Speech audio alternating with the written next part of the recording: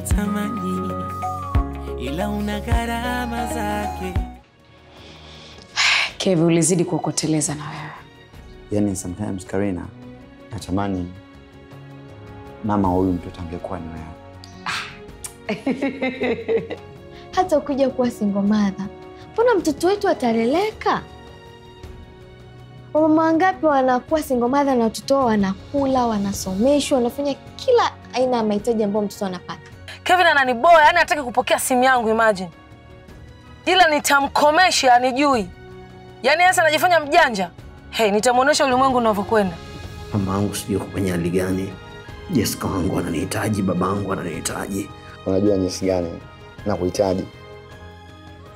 Do that for me. Baby. Okay. Fanya hivyo basi. Right? Uhuru natamani ila una gharama zake. Kikweli natamani